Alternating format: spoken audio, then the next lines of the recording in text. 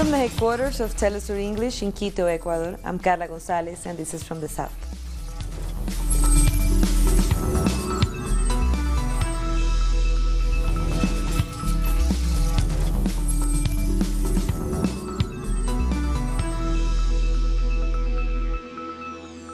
A concert supporting peace in Venezuela has taken place in Chile. Singers and songwriters from all across the country and world performed to reject the United States' interventionist actions. Famous Chilean groups like Iyapu and Inti Limani took part in the event, as well as Venezuelan artists, all bearing a message of peace. The concert also saw performances from musicians who share liberation ideals and honor revolutionary troubadours like Victor Jara and Ali Primera. In attending the event, social and political movements showed their solidarity with Venezuela. And appearing at the concert were popular Chilean group Iyapu, a folk and Andean music ensemble. Iyapu were forced to go into exile during the Pinochet regime. They returned to their homeland in 1988, and they have several platinum records. The truth that our people is expressing here, even though the media is partialized and do not represent us, we don't feel represented with these medias. We don't feel represented by this government, by the decisions that this government is taking in the name of all the people. We absolutely disagree with the foreign policy of this government that by far is the worst ever taken in this country. We are here to say yes to peace, to self-determination, and we strongly believe that people can change this that seems irreversible, and I think we are able to turn around all this policy. Our correspondent Tiare Valenzuela was at the concert and has more details. Hola, ¿cómo están? Un gusto saludarlos nuevamente. A pleasure to speak to you from Santiago de Chile, where the concert for the right to live in peace is taking place. And behind me you can see a huge crowd that there is here for it.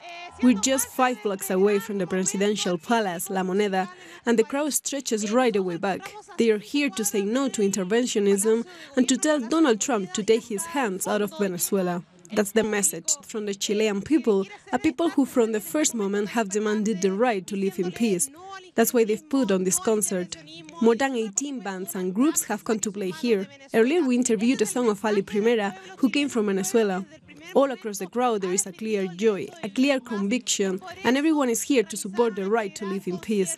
It's a clear message to the President of the United States, Donald Trump, to take his hands out of Venezuela, because we defend the self-determination of the Latin American people. That was Tiare Valenzuela from Santiago.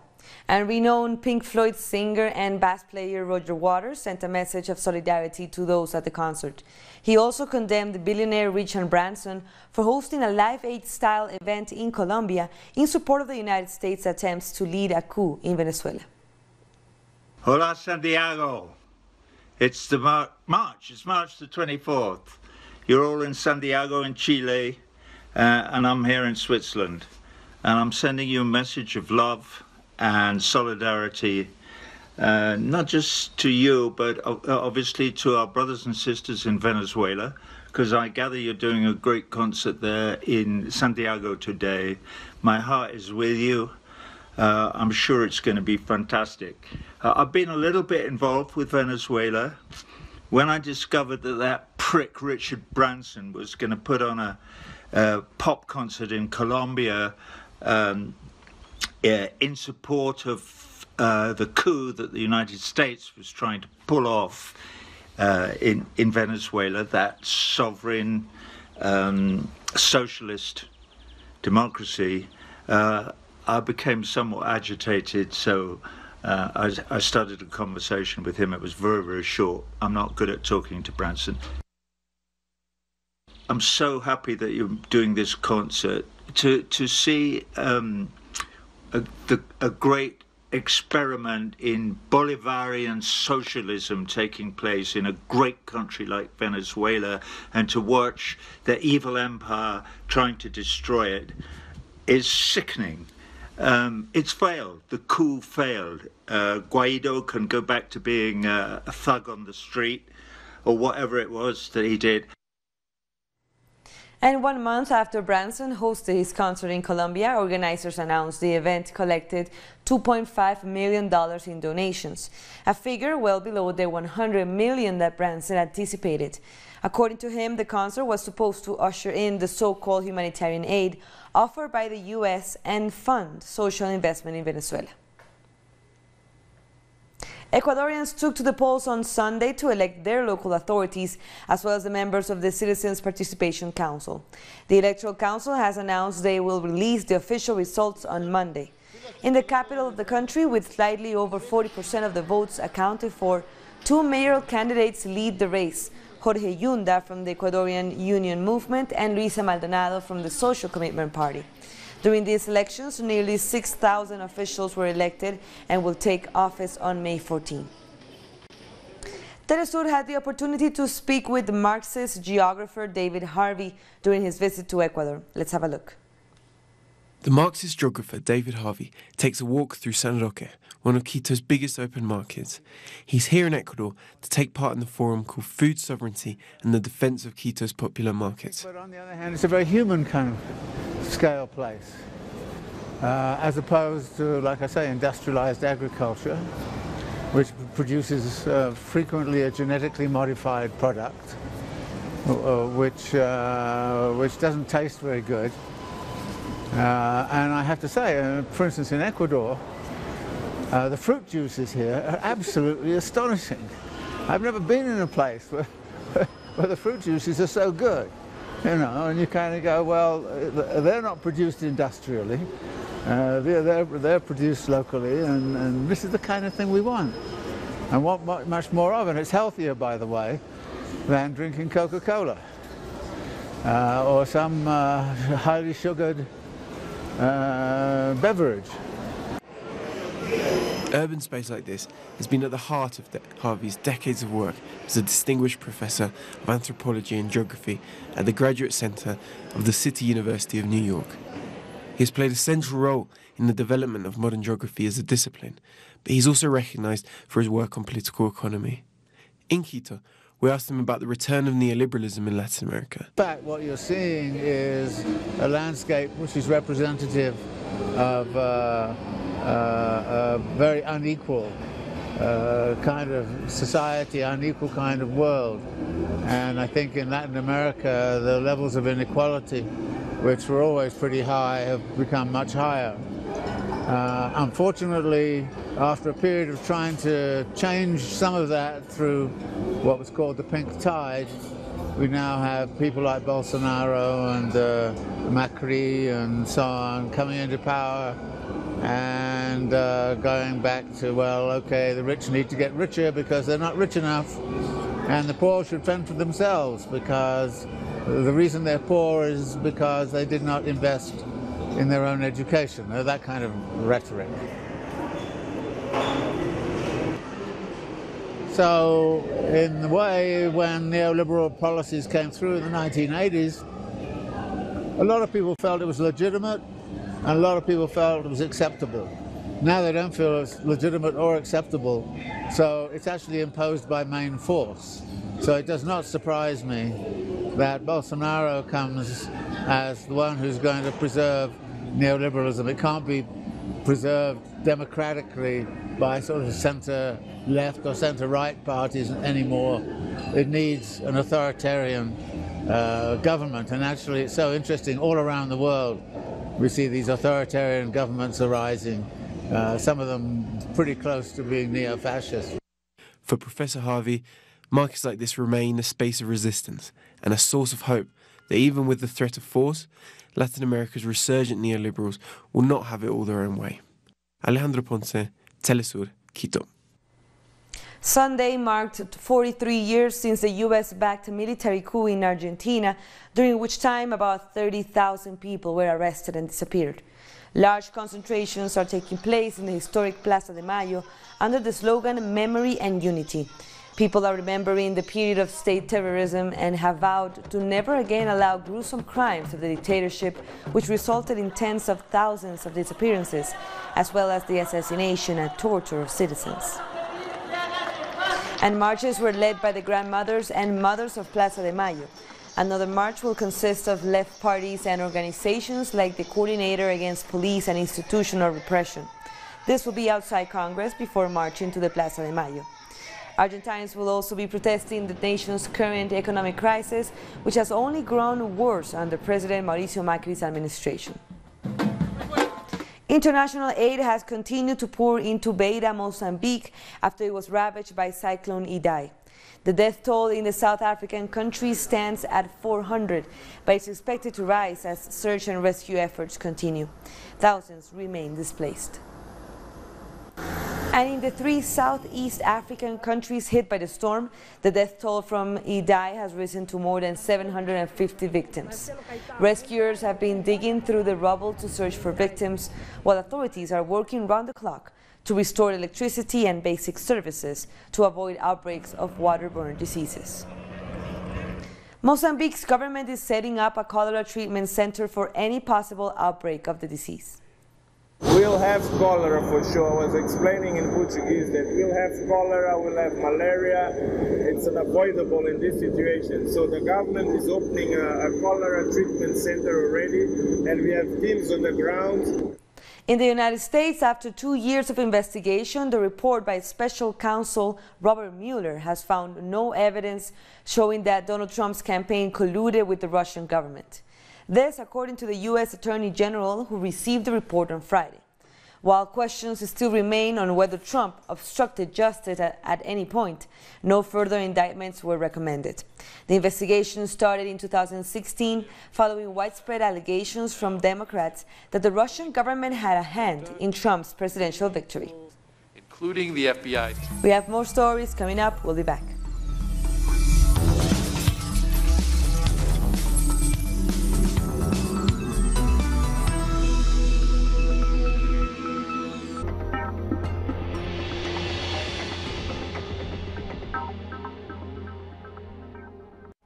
The Pakistani journalist Tariq Ali examines the mass media influence promoted by imperialism. Get access to the analysis of the socio-economic and political life of the whole South America on our screen and platform in English. A critical place committed to the truth to determine the major events that transformed the world today. On Monday, only on Venezuela.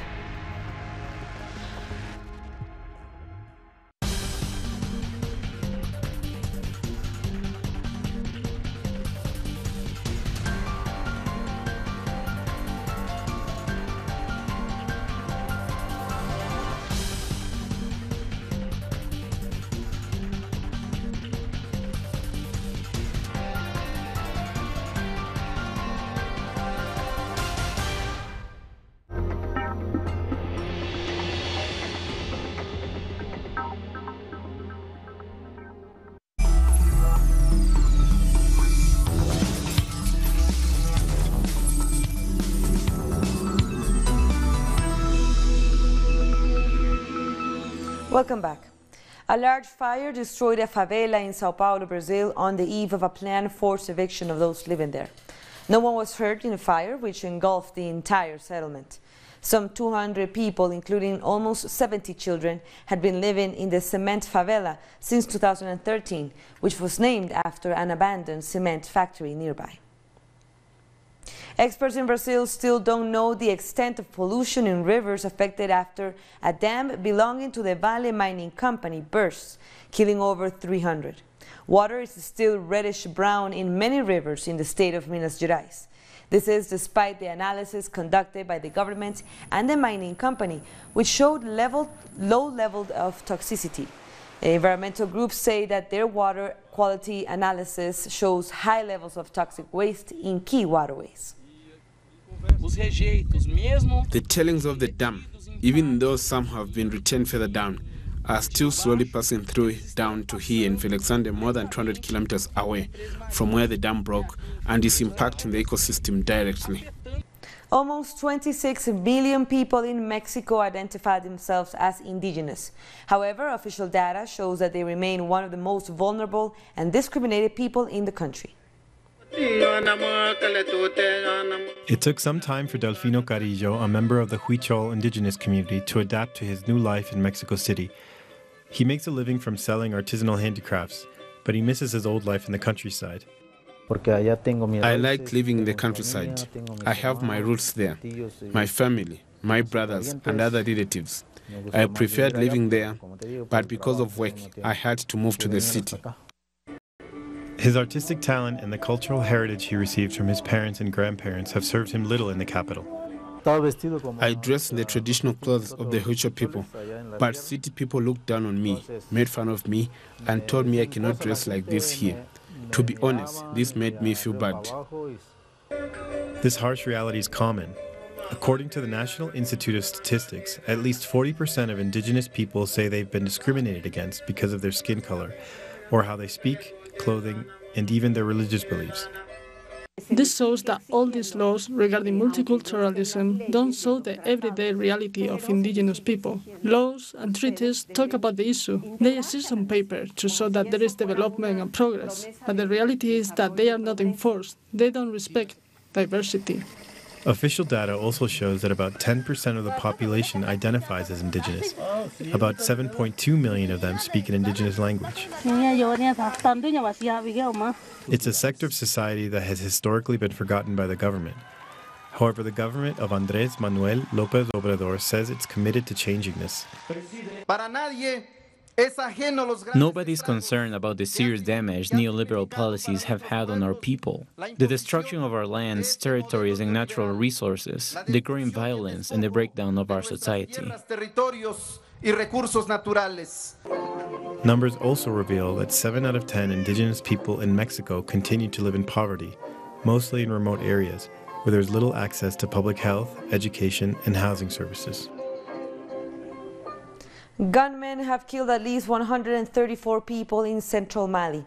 Fulani herders were targeted in the deadliest attack in recent times in the region, fueled by ethnic and religious violence. Security sources say among the victims are pregnant women, children, and elderly people. The assault on 2 villages took place as a UN Security Council mission visits the country. Voters in the Indian Ocean island nation of Comoros have gone to the polls to choose a new president. Opinion polls indicate a landslide victory for incumbent President Azali Assoumani. Over 300,000 people were registered to vote. The nation has suffered more than 20 coups since it gained independence from France in 1975. I take the international community as a witness. I tell them that I have already contacted the Election Commission yesterday to tell them that my delegates were prevented from entering the polling stations, despite the Charter of Good Conduct that we signed on 19th February. I withdraw my signature and will never recognize results from the polling stations in Anjouan, because what happened in Anjouan is a farce. A pilot in Botswana has died after intentionally crashing his aircraft into a clubhouse. He had allegedly been involved in an altercation at the venue. Witnesses said the pilot, who was attending a baby shower, was chased away from the venue after he assaulted his wife. Authorities said there were no injuries or deaths besides the pilots, as the building was evacuated just before the aircraft hit. A Kenyan teacher from a remote village has won the $1 million Global Teacher Prize. Peter Tabichi teaches science in a community where almost a third of children are orphans and famine is common. He is credited with helping many stay in school, go on to college, and qualify for international competitions in science. Tabichi said he plans to use his prize money to feed the poor and improve the school, like building a library and a laboratory.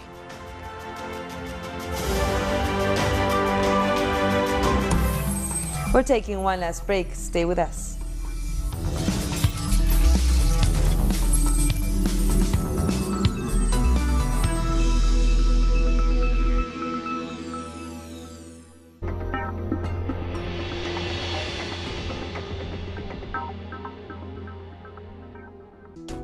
The life is full of moments.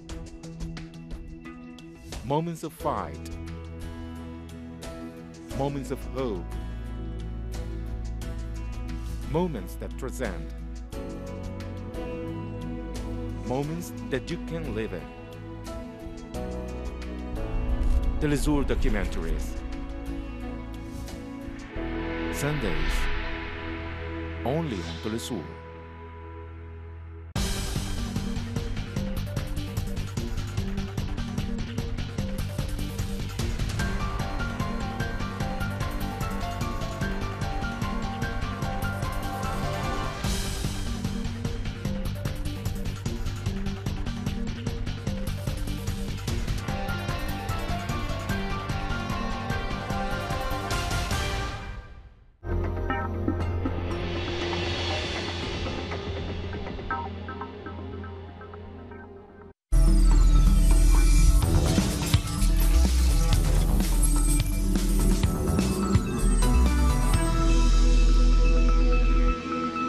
Welcome back. Thailand's Election Commission has announced that 90% of Sunday's general election votes have been counted and the official results will be announced on May 9th. This will reportedly allow time for investigations to clear any irregularities and avoid confusion. The ruling Palang Pracharat party is taking an unexpected lead with a reported 7.5 million votes. Close behind with 7 million votes is the main opposition Pheu Thai party, which had won every election since 2001. We have to investigate all the complaints reported as soon as possible. Before May 9th, when the Election Commission will deem if these were free and fair elections, we will then report the official results. We still confirm that we respect the people's intention to vote. Whatever the results from the voting may be, everyone must accept the decision made by the people. The process of vote counting this time might have some issues that we need to look into and rethink how what's going on now came to be. The results might have gotten many of you to think and look into how they came to be. Tens of thousands held a demonstration in the town of Alsasu, Navarre in Spain on Sunday demanding freedom for imprisoned youths from the area. The youths were involved in a bar fight with off-duty civil guards. The public prosecutor claimed the brawl was a terrorist incident which can carry a 62-year sentence. Reports indicate that up to 60,000 people were in attendance at the protest. Demonstrators bore signs saying this is not justice. The case has sparked indignation across the region of Navarre, the neighboring Basque country, and the defendants have drawn particularly sympathy in Catalonia. Meanwhile, thousands of people in Barcelona took to the streets to protest against far-right party Vox and its leader Santiago Abascal. The demonstrators rallied under the slogan "Stop Vox" for a world without racism and fascism. They also held banners which denounced leaders such as Donald Trump, Jair Bolsonaro, Matteo Salvini and Marine Le Pen. The protest comes as the Vox party prepares to hold a rally next week before next month's national elections. We're here to stand up to racism, to demonstrate that in our society we defend our diversities, which make us stronger, and that we should not give any room to racism, xenophobia, or to those who don't understand that the only way to keep going is through integration, knowledge, and the acknowledgement of diversity as part of our society. The Algerian diaspora living in France has demonstrated to demand a change of government in their country. Hundreds of Algerians gather at the Plaza de la République in Paris to urge President Abdelaziz Bouteflika to resign. Waving their flags, protesters said that a political economic mafia controls Bouteflika's government. According to statistics from the European Union, asylum requests in the EU decreased last year. They are now equal to the number from before the European migration crisis of 2015, but many migrants are still suffering. The EU has declared that the refugee crisis is over. This was stated by Eurostat, and it was based on data from the European Border Agency. Frontex states that 150,000 people entered the EU irregularly during 2018, the lowest number in 5 years. In 2015, more than 1 million people entered, but thousands of people continue to arrive in Greece or Cyprus. Therefore, the problem for the island is very serious, and the European Commission and Member States need to contribute towards a better distribution of the refugees which are reaching the European Union. The EU declaration means that it won't grant extra funds, but even though Europe says the situation is stabilizing, in 2018 more children died in the war in Syria than in any of the previous 7 years. 2 of Mariam's children were wounded by a missile. When she was pregnant again, 7 months ago, she came to Greece to ask for asylum, even though it wasn't her desired destination. When they had my kids, we decided to escape. We wanted to go to Germany, where our family is. The Alawi family also ran away from Syria after a bombing that killed 5 of them. One of their children lost his arms. They want to go to any northern European country, but they have also been forced to go to Greece, where the process lasts in between 1.5 years and 3 years. The situation in Greece is much better than in our country. Nothing can be compared to Syria. But we'd rather live in Germany, Norway, Sweden, Belgium, or Holland. Mohammed waited 1 year and 3 months to get his asylum request approved in Greece, but now he's been waiting several months for an appointment to get his fingerprints taken, which he has to do before he can receive his ID. When I was in Iraq, I thought that Europe would mean a better future for me, a better life. I didn't notice that in Europe, I was going to suffer as a refugee, without proper care, home, or food. This isn't a better life. Sometimes I even think I would be better in Iraq. The EU transformed a humanitarian crisis into a reception and management crisis because it prioritized the border security before human rights and people's right to asylum. And hundreds of thousands of families are suffering the consequences. And with that, we come to the end of this news brief, but you can find these and many other stories on our website at telestorenglish.net. For our viewers in Africa, we are on Starsat channel 461 in South Africa and 529 in Nigeria. And you can join us on social media. For Telesur English, I'm Carla Gonzalez. Thank you for watching.